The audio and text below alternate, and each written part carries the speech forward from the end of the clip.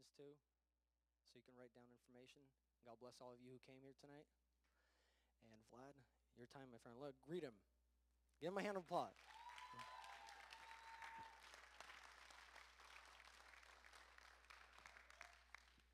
God is good. And all the time. Amen. We'll try this side. God is good.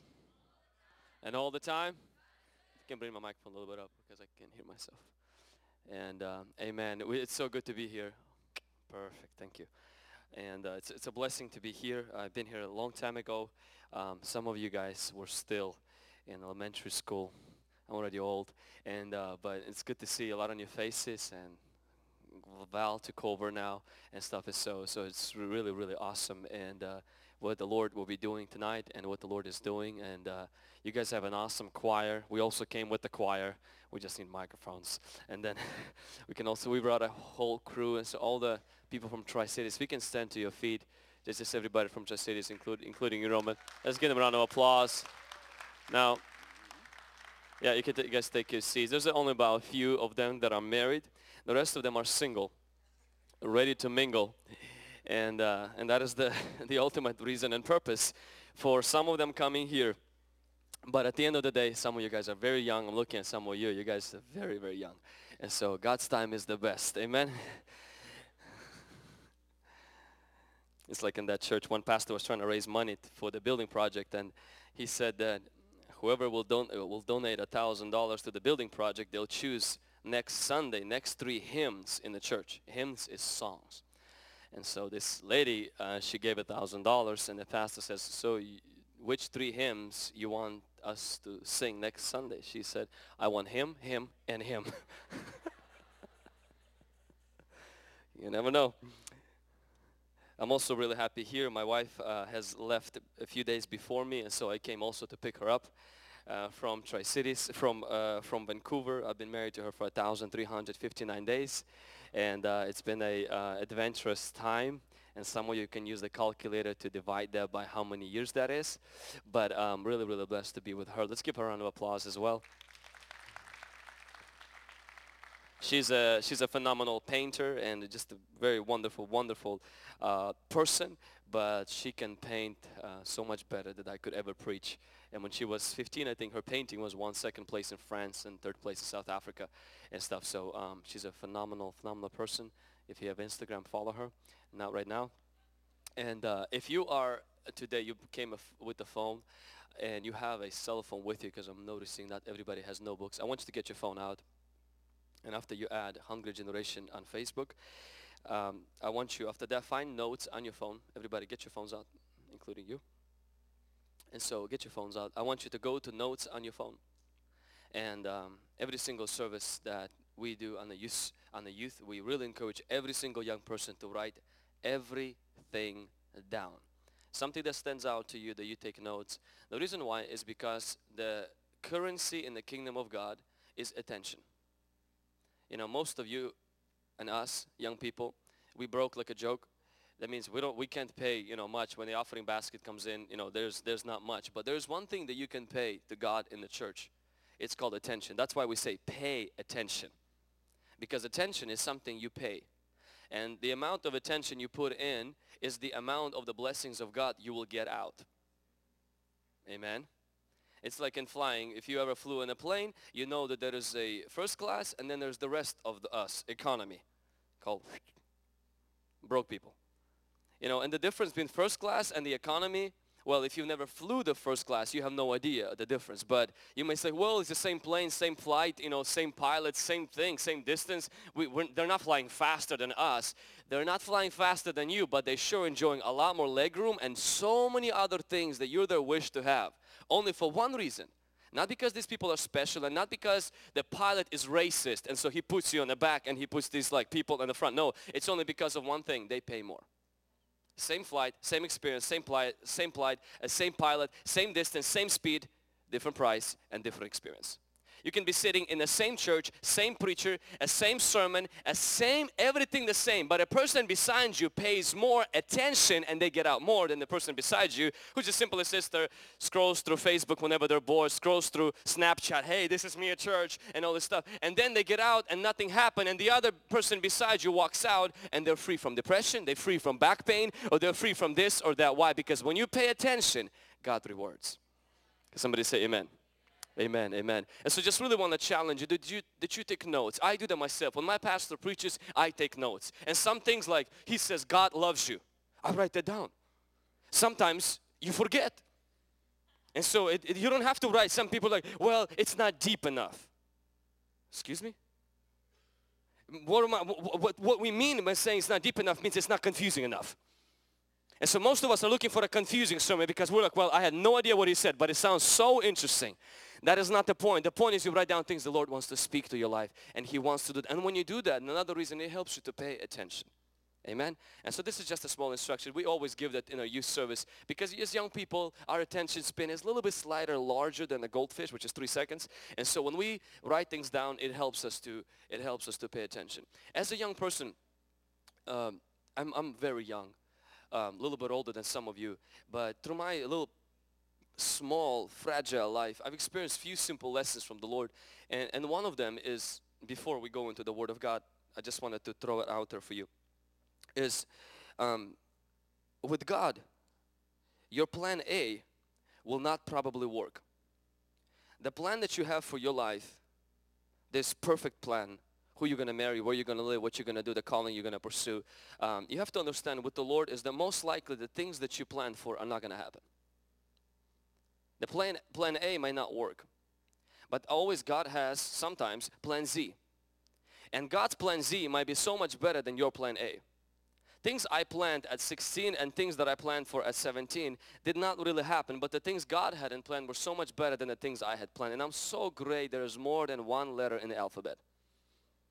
Because most of us think if my A doesn't work, the world ends, I'm committing suicide, walking out of this life. That's it, my life is over because she got married to someone else, he got married to someone else, or because that position is taken, or I couldn't get hired at this place, or there's so many youth, I wanted to be a youth pastor, there's already a youth pastor, I wanted to be a worship leader, and you guys have like 25 worship teams here, and so everybody's taken, everything is taken already, my life is over. Listen, there's other letters in the alphabet, and God can go from A to B to other until He finds yours, and sometimes the Z is better than A when you get to Z. Can somebody say amen? And you have to understand one more thing as young people is that you have expectation of life, you have expectation of God and of calling. And you must understand, Jesus will not meet some expectations that you have. When He does not meet some expectations that you have, trust Him to exceed them. When Jesus had a friend named Lazarus, and Lazarus was sick, fever, dying, things are hard, and there's no good medicine, no medical insurance, and no doctor around who knows what to do. And Lazarus is dying, but he has Jesus, and he texts Jesus, says, Jesus, I am sick, would you come and help me? And Jesus sees the text and ignores it. No reply for 3 days. In 3 days later, Jesus comes on the scene, and Lazarus is gone. He is buried. Everybody already went home, and Lazarus is gone. And Jesus shows up, say, hey, am I late? They say, yeah, you are late. And so they were disappointed in the fact that Jesus didn't come to heal him. But see, what I love about Jesus is that when He doesn't meet your expectations, I can trust for Him to exceed them. Because Jesus comes to Lazarus' tomb and says, yes, I did not heal you. Can I raise you from the dead? Because resurrection from the dead is greater than healing. Which means sometimes the Lord will on purpose not give you something, and you cry about it, you weep about it, oh my God, and after all He is done, God comes in and He says, I can exceed the expectation I did not meet in your life. Amen. Well, some of you get it, that's fine. And stuff. So some of you have no idea what I'm talking about. You will know after you hit about 27 or 28. And everything that you thought doesn't happen the same way, but then you trust in the Lord and He just derails it and leads your life in such a way that you look back and you say, only God deserves the glory. If you have your Bible, go with me to Psalm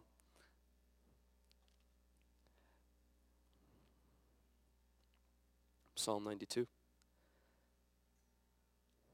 me get to that. Psalm 92 and verse 12 until the end. The righteous shall flourish like a palm tree. He shall grow like a cedar in Lebanon. And those who are planted in the house of the Lord shall flourish in the courts of our God. They shall still bear fruit in the old age. They shall be fresh and flourishing to declare that the Lord is upright. He is my rock, and there is no unrighteousness in him. If you're taking notes, you can write the title of this brief talk. It will be called The Palm Tree. The palm tree. You are the palm tree. I am the palm tree. And as you finish that, could you just say this brief prayer out loud after me? You can just be seated, but you can just pray this out loud after me. Say, Lord Jesus, open my heart to your word. Everybody say, Lord Jesus, open my heart to your spirit. Lord Jesus, open my heart to your faith. Amen. A palm tree is a very unique tree because, well, first of all, it's a tree. It's not an iPhone, it's not an iPad, and it's not a car. It has a very interesting relationship with the soil. Every tree needs the soil in a very amazing way. A tree cannot live without soil. A tree gets sustained by the soil, and every tree does not take breaks from the soil. It lives in the soil when it's winter, and it lives in the soil when it's summer. It lives there during the day, and it still lives there during the night. The first thing I want you to know about the palm tree, and if you're taking notes, you can write this down, is the palm tree is rooted in the ground. The palm tree is rooted in the ground. Now, this is pretty obvious, and I don't think any of you have thought this was deep, which is completely understandable, because it's a dumb moment. It's aha, of course, yeah, that palm tree is rooted in the ground. That's pretty obvious. That's a palm tree. But if you think about it, how important, how powerful that is, it's actually very powerful. That God chooses to compare you to a palm tree, not to your phone. Your phone is connected to the charger only when your phone has this battery thing on the right top corner and it goes red. You don't connect your phone on a charger all the time. You connect your phone to the charger only when it's not charged, and then you go up to use it, and then you charge it and you discharge it. And many people's relationship with the Lord is just like the relationship of your iPhone with a charger. On Sunday you come in and you got charged up. You walk out and you feel good. You feel great. You're charged. Well, after you walk out from the door until next Wednesday, whenever we have service, the battery goes down. And sometimes it goes so down that you come out dead. It's pretty obvious in the way some of us worship. Completely depleted. Battery gone. And hopefully by the end of the service, the battery got restarted again. And that's how we live our life. Up and down. Charged, not charged. Charged, not charged. And God says a righteous man is not like an iPhone with a charger. He said a righteous man is like a palm tree. That means he doesn't get connected to the ground to be disconnected. He is connected to the ground permanently and always stays connected. In book of Genesis, it says that God in the beginning, when he made the earth, he made the sun, the light and everything, and then it says he spoke to the ground and he said, let ground produce the trees and the plants, indicating that the trees and the plants were not made by God. They were made by the ground. God spoke to the ground so that the ground will produce the trees. And because the trees came from the ground, the trees need the ground to live. The trees live in the ground, and without the ground, the trees die. Amen? Yes? Nobody get it? Okay, yes, okay. Then the Bible says God goes further and he speaks to the sea. And he says, let the sea produce all kinds of living creatures in the sea, indicating that God did not make the fish, but God spoke to the sea so that the sea will produce the fish, all of the living creatures in the sea, indicating that the fish and all of the other fishes, that they need the sea, they live in the water, and without the water they die.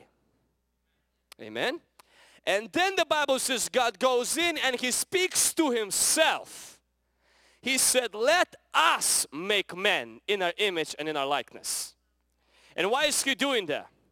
So that man will have an example of the way trees came from the ground, the way fish comes from the sea, and man comes from God.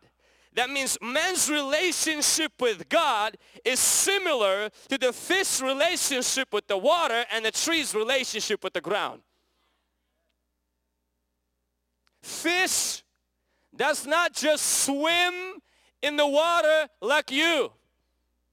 Bubble, have fun, go take a shower, and walk on a solid ground. The tree does not go into the soil on a weekend for 2 hours. The tree lives in the soil every single day.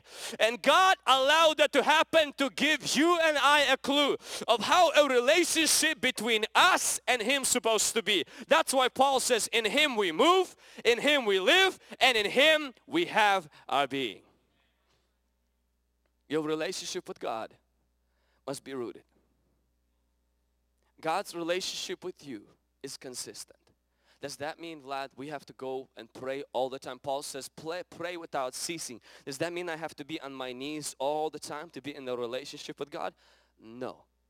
But before I was married, I was dating my beautiful wife. She was not my wife at the time. She was just a beautiful single girl from Vancouver. And what I would do on Friday after I would finish with my duties at my job, I would get into a car, drive 3.5 hours to Vancouver, go to Albertsons, which was really close to her house, look for flowers on the sale, and they were good condition. And after that, I would go and buy a card that also looked very nice, and I hoped that it had a little sale. I would rip the sale sticker off, sign the card in the car, put the perfume on, because I knew a trick. The girls don't care how you look, they care how you smell. And so I would come in with roses and the card, knock on the door, put the best smile, the best attitude on, walk in and welcome and try to win her heart. And for 2 hours we would go in the park, we would walk. It was a just mesmerizing experience. After that, I would drop her at her apartment, get into my car, drive 3.5 hours on the stupid 82 or 84, that highway, and drive back home. And this happened for about 6 months. Okay? And after that, but once we got married, something happened. My relationship with her, though even when she was here for 3 days, but I am with her, though she was not with me physically. It's completely different. Marriage and dating are so completely different. It's no longer just bringing flowers on Friday for 2 hours. It's living. Yes, I still do the flowers. Yes, we still go out, but it's different. We live. I sleep with her. I live with her. And even when she's not in the house, we are together. See, some of us date God. On Sunday, you put on your best clothes. You do your hair. You bring your tithe and offering, and you look over, you're like, man, I hope there will be a discount today during the tithe time. We would walk in, and after 2 hours, we walk out, and we feel like my God time is over. The date is done until, of course, the next service. God doesn't want you. Remember, God was never looking for a date. God was always looking for a bride. God is looking for a wife, not for a date. It means God wants to live with you. He wants to breathe in you, and He wants you to live in Him. Can somebody say amen? Somebody say praise the Lord. So the palm tree is a tree. It's rooted in the ground. I want you to notice a second thing about a palm tree is a palm tree withstands abuses. A palm tree withstands abuses. What does that mean? That means that unlike other trees, If you take a knife or an axe and you chop the bark of other trees, all of the bark, you remove the bark from the tree will die. Because every tree that we have in the garden, its life is in the bark. And removing the bark would render the tree lifeless. Palm tree, actually, interestingly enough, the life of the palm tree is not in its bark, it's in its core. Meaning, if you remove the bark, now it still will not be comfortable, it will not be pretty. But the tree will live because it has life that comes from the inside, not from the outside, and allows it withstand and overcome abuses that people will do to it, him or her. The secret of the palm tree is this, is that as a Christian, you through life will get hurt. It's not if, it's when. It's not if, it's if you have already been. If my Savior, fulfilling the will of His Father, came back after the dead and showed His disciples scars on His hands, scars on His feet, and scars on His side, if He could not get through the will of God without getting hurt, good luck. You won't. You will get hurt. And the reason we don't have scars today is not because we've never been hurt, it's that we have not been properly healed. Everyone in here gets hurt. Everyone in here will get hurt. A palm tree will overcome the hurt. A palm tree will have the scars like Jesus and say, look, because the scar says, I've been healed. The wound says, I've been hurt. The wound says, this is what people have done. Look what my mom have done. Look at my dad have done. Look what that guy, the girl has done. But the scar says, look what God has done in spite of what people have done. A palm tree has a power to withstand abuses. Wounds that are neglected become wounds infected.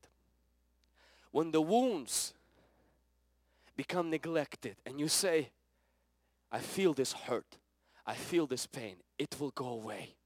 Next thing that happens, you develop an infection. You hate men. I'll never get married. I'll never have children. I will never. Anytime there is word never or always, that means there is a wound that's been neglected.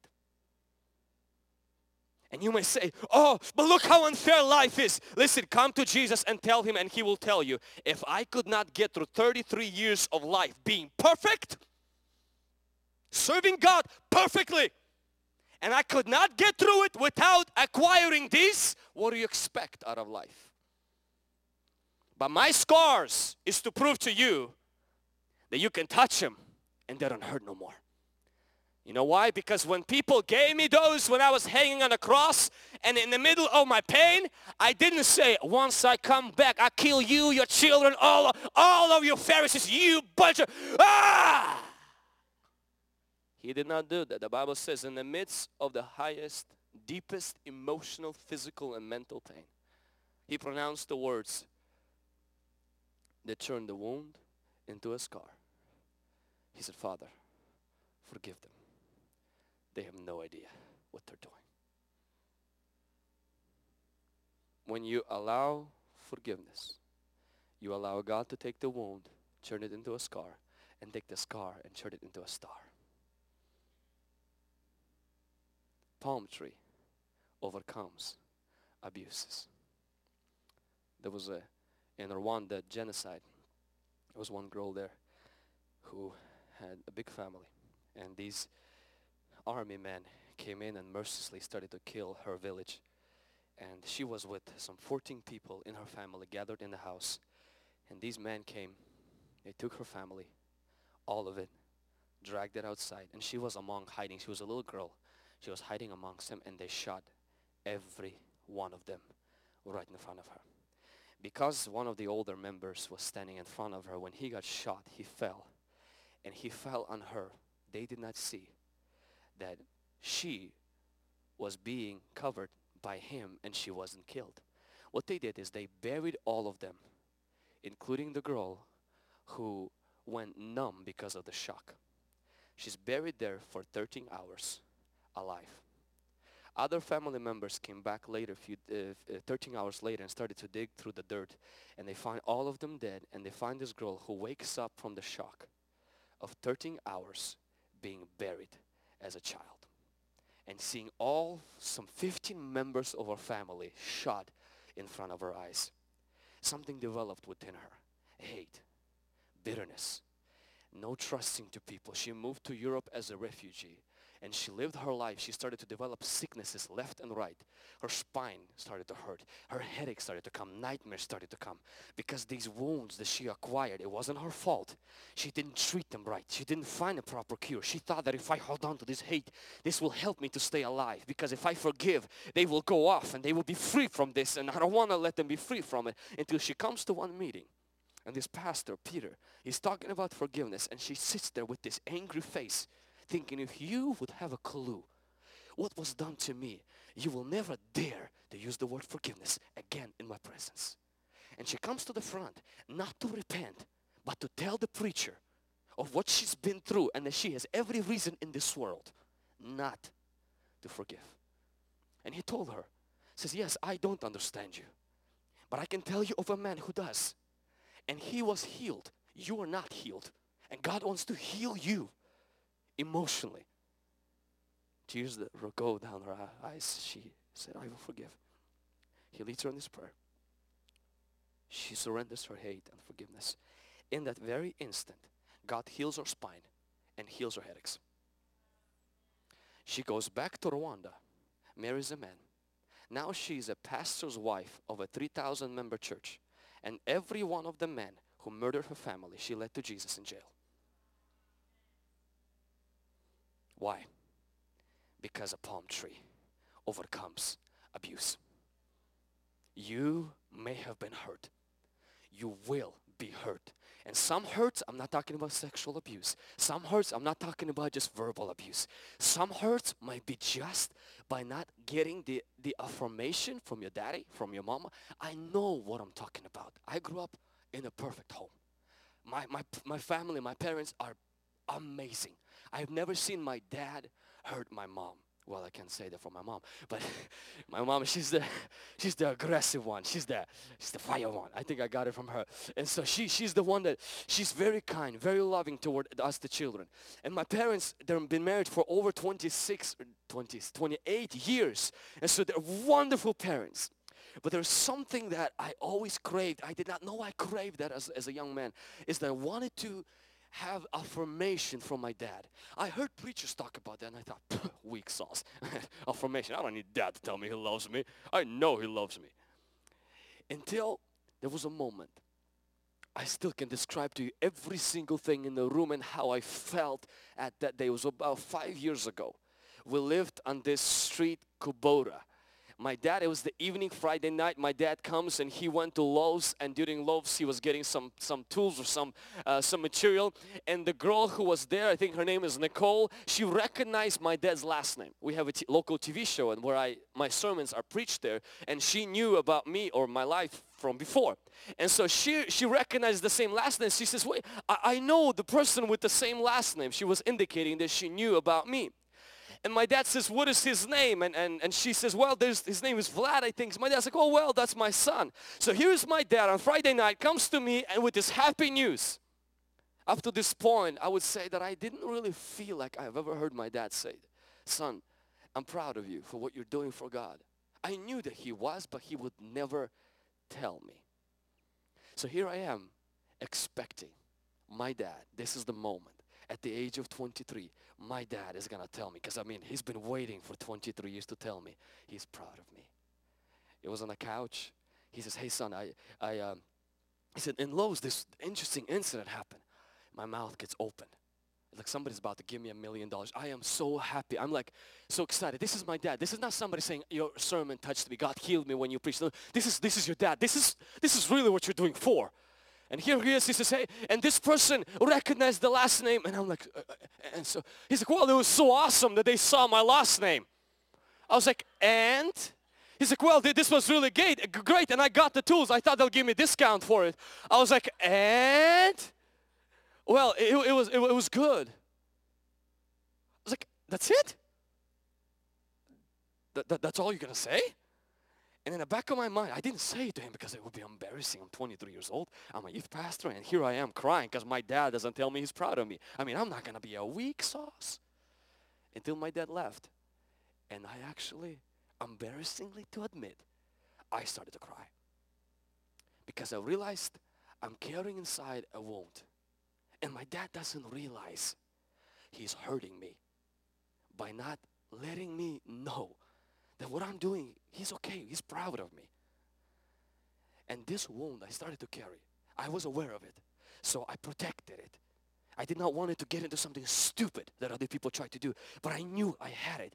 But this really got, I would say, fixed during my time with my wife when we went to sushi. Disclosure, I was not a big fan of sushi. I go to sushi because of my love for wife. My wife loves sushi. Sushi restaurants are the biggest insult to a human race. And I will explain why. In the restaurant, before they give you the meal, they will bring you an appetizer. Sushi places have a mocking way of feeding you through appetizers. In this particular Japanese sushi place, they brought a big plate. When they saw the plate, my stomach leaped for joy. Because I saw big plates in Olive Garden. Free refills. So I'm excited for the appetizer. And then when the big plate came, I almost fainted. Because I saw 7 leaves with some weird sauce spilled over it. I thought it was decoration. And so I said, what is this? They said, well, this is appetizer. I said, appetite what? Appetite what? I'm like, appetizer? So I ate those 7 leaves. And I said, I am more hungry looking at this plate. I was like, what is this madness? And my wife says, well, that's the whole point. They're trying to not feed you, but get you ready for the meal. I was like, yeah, but that's wrong. As I have this picture, I am praying in my prayer, and the Lord brings this to my mind. And He says, Vlad, your parents' love is an appetizer. He said, it's never meant to satisfy you. It's only meant to wake up an appetite for my love. He said, you're looking at your dad, and your dad gave you so much, but you're counting the leaves, and you said, I am still hungry. He said, I will never allow your dad to love you so much that will cause you not need my love. I will never let your wife, your husband, your teacher, your fiance, I will never let no one love you so much that at the end, when God's love comes, you say, I am full.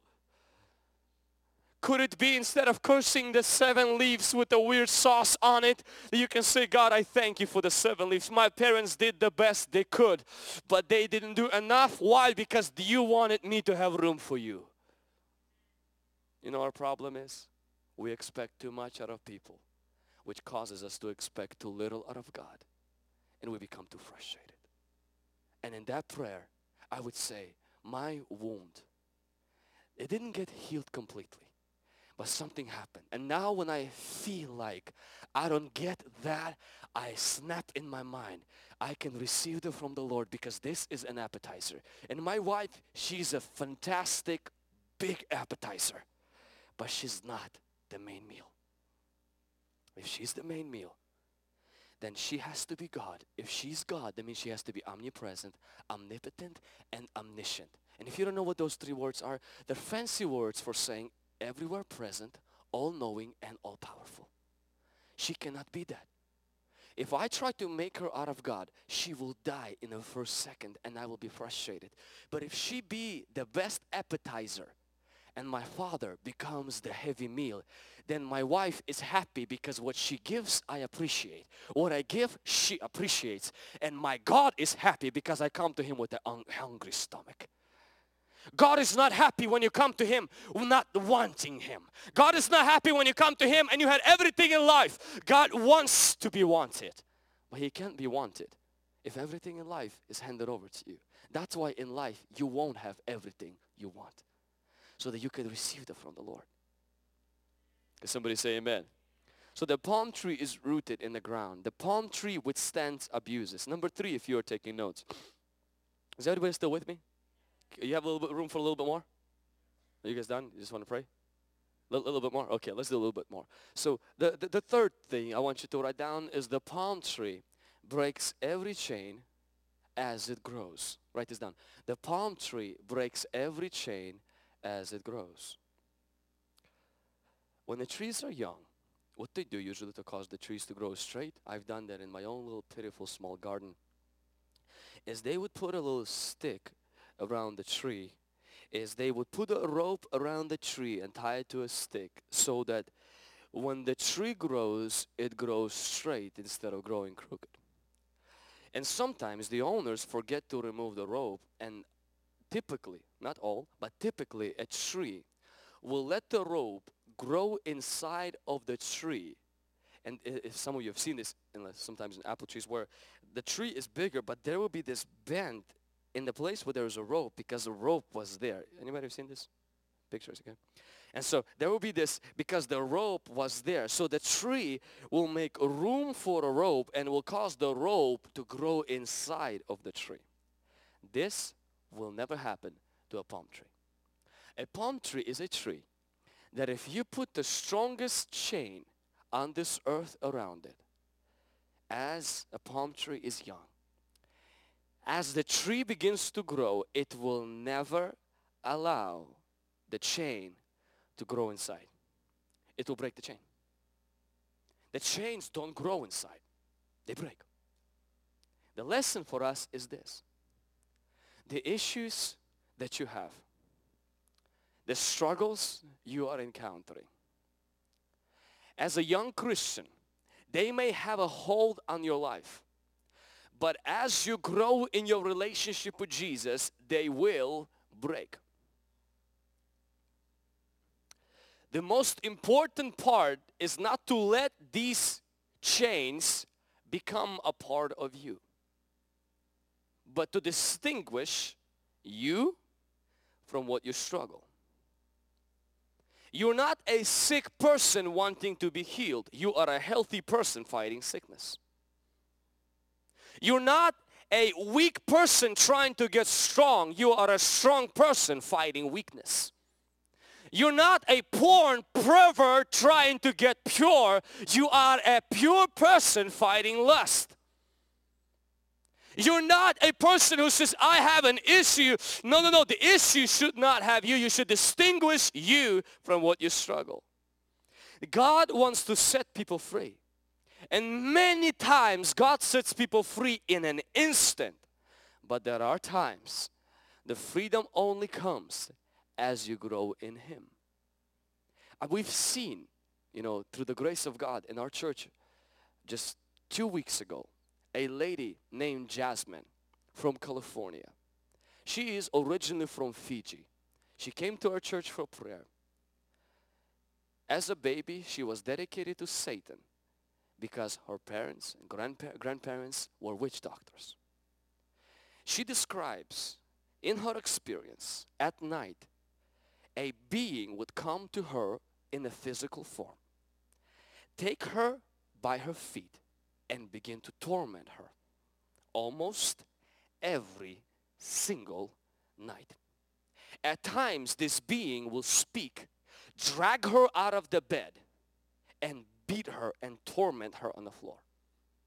Her husband said many times when he sleeps with his wife, he feels and he senses that he can't see it, but he knows there's someone else laying in bed between them.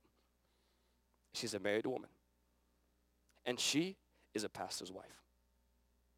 2 weeks ago, she came for prayer. During prayer, as the prayer was being offered, immediately the demon spoke out to her. Like all the stuff that you see in the Bible where the demon says, you are the Son of God, that's exactly the same way. She begins to convulse, her body begins to move like this, she began to just go crazy. And the demon said, it came through the grandfather who has done this and this and that. And next thing that happens is when the demon was cast out, the woman immediately collapsed like breathless on the floor. She gets up and she says, I don't know what happened, but I feel so much lighter. And it's been 2 weeks. And she said, after that being never came again.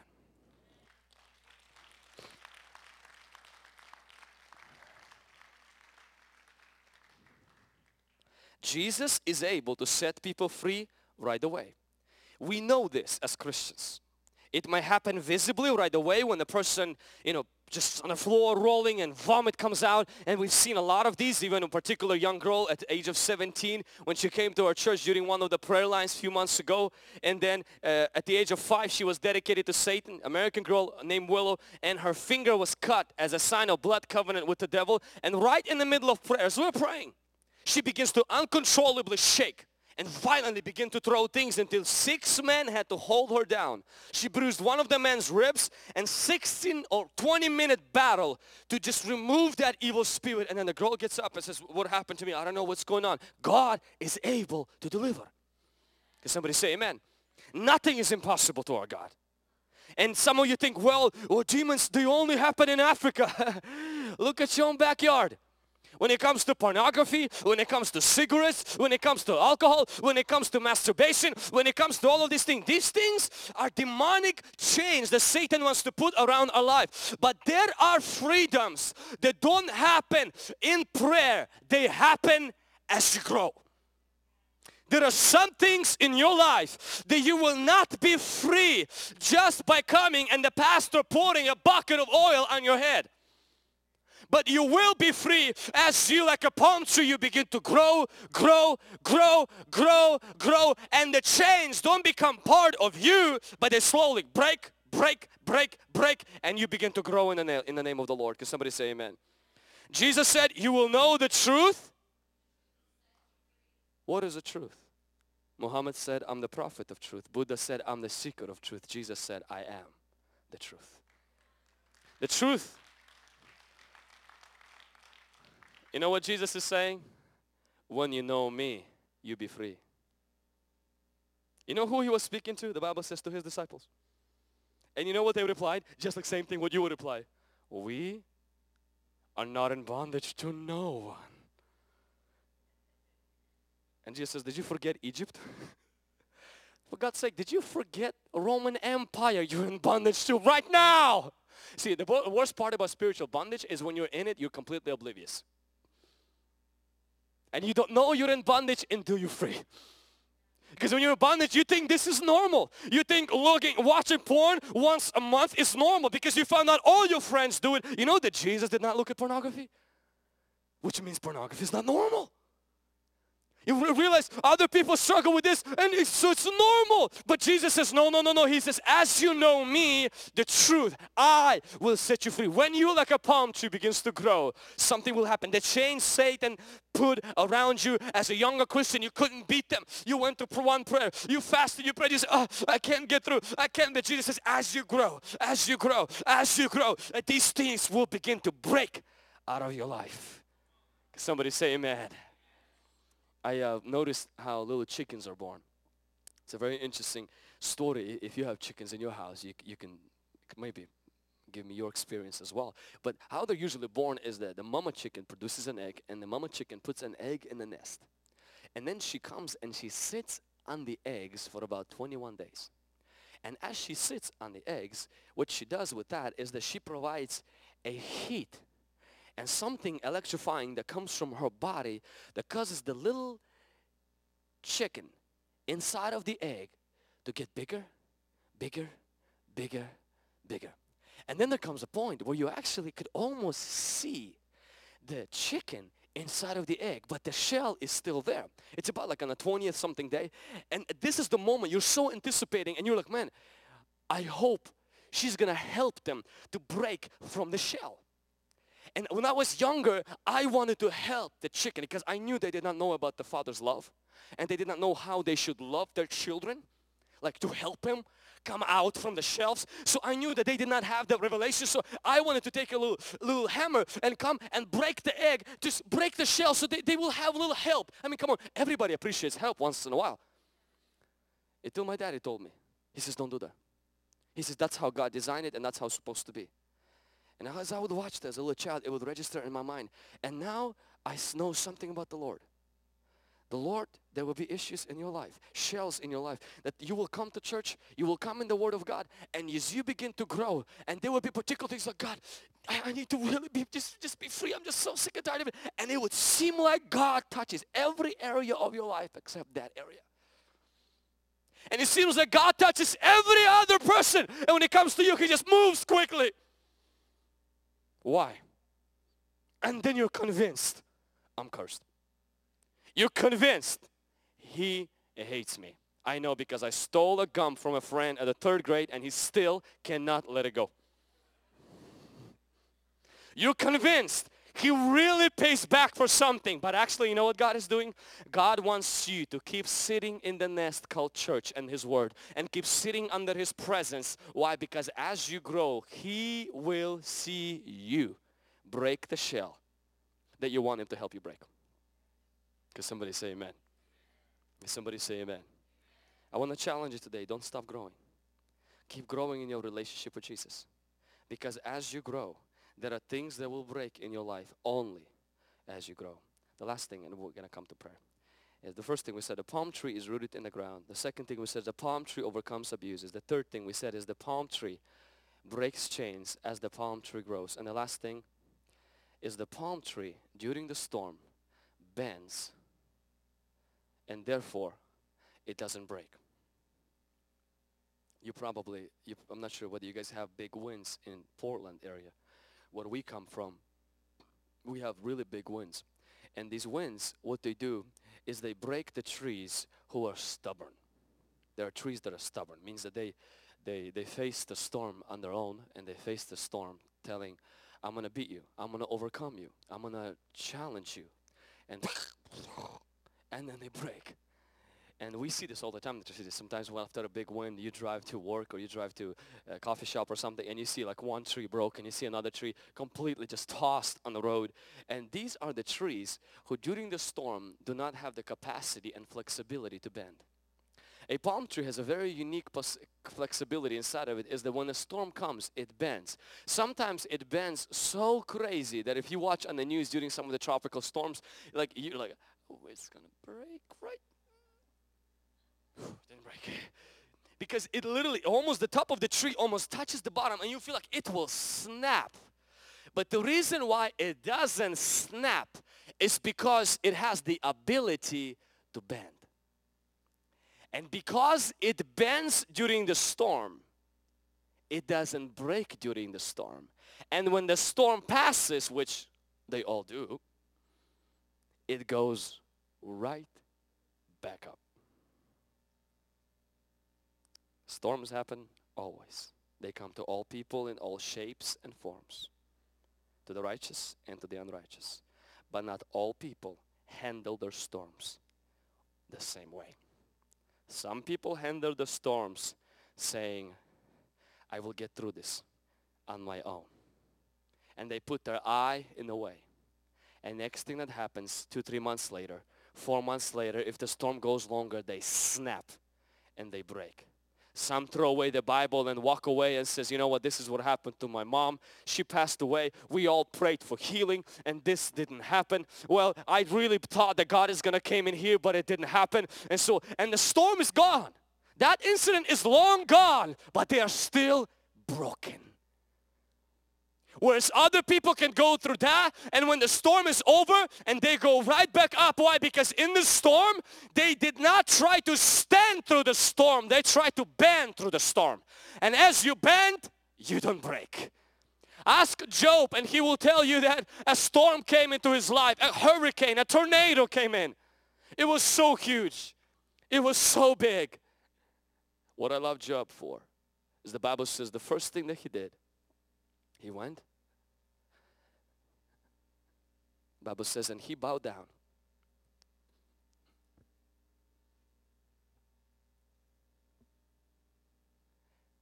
And he worshiped. You know what Job did? He bent. It was 40-something chapters. Storm kept going. And when the storm left, which they all do, and the last chapter you see Job goes whew, right back up. Most of people, this never happens. I want to tell you something. Every storm you will ever have in your life will never be eternal. They will all pass. But after the storms pass, if during it you bend, you will go right back up. If during it you break and you try to weather it in your own, something will happen is that you will break. And the storm is over and you become a broken person. I know this from my own personal experience. Some of you heard my testimony. Some of you haven't, and I will repeat it for those of you because some of you have not had it, did not hear it before. When I was born, during my birth, there was complications with my birth, and because of that, I was in the hospital for 2 years as a little baby. And I was going from one sickness to another, and there was heavy problems with my eyes. The doctors told my parents that my optical nerve is damaged, meaning that I might have problems with my eyes, I might have problems with my head, and I might not be in my right mind as I grow up. Which was a very fearful report to my parents because I'm the oldest of 5, I have 2 brothers and 2 sisters. But then after 2 years, parents said that I was brought home, and everything seemed fine with me, and everything seemed fine with my eyes until a little bit later as I started growing up. They started to notice that my eyes are not like straight, like one eye is a little bit smaller than the other, and that this part is a little bit weaker. And they started to take me to the doctors, and they realized that when I look up, one eye looks up and the other one does not move. And because they wanted to kind of protect me from, going through feeling shameful and everything, they gave me one surgery. At a young age, I had one surgery in Ukraine, and when we came to the United States, they offered me a second surgery, and both of these surgeries made a very small dent in my problem, but didn't really solve it. Because of my optical nerve damage, I have extreme sensitivity to the sun in my head, which means anytime the sun goes up, I would have extreme migraine headaches. And because one of the eyes is smaller than the other, anytime as a teenager I would get met by somebody, the first question they would ask me without asking me my name is, what happened to you? Which was the same way as if you would take a knife and just stab me. Because a person who is insecure and who is extremely sensitive to their physical appearance at the age of 14, having pimples and security is below 0, and the first thing people notice about you is not your name, and they don't know who you are, but they only see your eyes, and they think that you went through some kind of an accident, you're deformed, or maybe crippled, maybe mental perhaps, and that it just simply kills you on the inside. When you grow up with that, and on the top of that you have headaches, it's very hard to understand how God can love someone, have a plan for their life when you're presented with that. At a young age, I was convinced God had a plan for everyone in the world, including Hitler, except me. I was convinced that God has a destiny for every person in the world except me. I was convinced inside I will never be married because I am simply an accident on this earth. God made everyone. He came to me. He said, oops, there was a little problem. Let's keep him there until he dies. Once he gets to heaven, everything will be right. And therefore, at the age of 13 and a half, I started to contemplate suicide. I started to ask God for things that God can do in my life where I could be either murdered in a car accident because I did not want to take my own life because I knew that's going to be bad, but if somebody else could do that for me, or if an accident could happen, in this way I could still go to heaven and I could leave this earth. I felt like I was a burden to anybody I came in contact with. I had no gifts. I had nothing good to offer to anyone, and nobody ever wanted me, and I was convinced of that. When it came to prayer, it was hard for me to believe God had a plan. It was hard for me to believe God loves me because I had questions nobody could answer. I knew in my mind if God could heal me of my eyes, this would be God's way of proving I made a mistake and I still love you. So I went to every prayer I could find so God can heal me. I laid my hands on This Is Your Day with Pastor Benihin more times than you can count. I found oil because if my pastor didn't have enough anointing, I thought maybe if I could try on myself, that didn't help me. I thought maybe I had a demon, and so I tried to cast out or do some deliverance because I was convinced if I could get healed of my eyes, I will be a normal person who will have a plan for their life. At the age of about 13 and a half and 14, this started to weigh down deep in my soul. Where in my freshman year at the keyboarding class, I skipped keyboarding class because I was embarrassed to stand in front of a group of 25 students. So half of this. I was embarrassed to stand in front of a group of 25 students for 3.5 minutes. So I skipped the class. I was so shy that if a person walked by, I would run and hide. I was convinced I was an accident. I would come from school almost every day, every other day. I would lock myself in the room and I started to just literally cry and whine to God, why did you make me like this? Why can't you take this pain and these problems away from my life? And as I would whine and complain and grumble and ask all these questions, I would always end on the part of saying, just beginning to feel the presence of God. And I would feel the presence of God in such a good way that I would begin to worship the God I just complained to. And I would enjoy that so much that after a while, I became addicted to complaining because this was my way to the presence of God. I even forgot that I have a problem. And now it's as though I come to prayer not necessarily to cry about my problem and my issue and complain, but because I found a high I could never find. I never did drugs, but I found something here. And the way it got me there is through complaining and grumbling. And after a few years, I felt like the Holy Spirit through other people kind of taught me, said, hey, you can get to my presence without screaming and complaining to me. You can straight get into my presence. The next thing that happens, the headaches that I had, they were gone. And today, my eyes are not healed. One day they will. You know what got healed? Everything. And my eyes today become the greatest testimony for the glory of God. I got married and no one asks me, what happened to your eyes? Nobody. Do you know why? Because I don't care about it. When I stopped caring about it, everybody else did. And most people don't even notice that. Why? Because I don't notice it. And that is completely gone. I still have the same eyes, but a completely different spirit.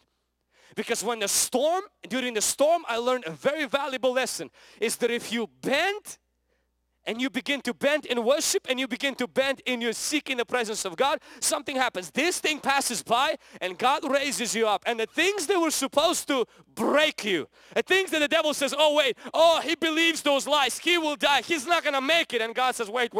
If he's going to come to me, I will mess him up for good and he will go right back up. And the devil is a liar and his plan was defeated. I want to tell you, God can use you too. Some of you, your problem is you're too gifted. You're convinced you're special. You're convinced you walk around with this attitude, I am something. Did you know that the middle letter of word sin is I? The middle letter of word pride is I. And the middle letter of word Lucifer is I. Anytime I is the center of your life, you are in sin, in pride, and following Lucifer. You know what's going to happen? When we fall, when we have this issue, that's why for some people it's harder to bend because of I. For other people it's harder to bend because we have always why. But if we worship instead of putting our I or why in the front, God is going to cause the storm to pass away and we're going to rise back up for the glory of God. I want you to rise to your feet.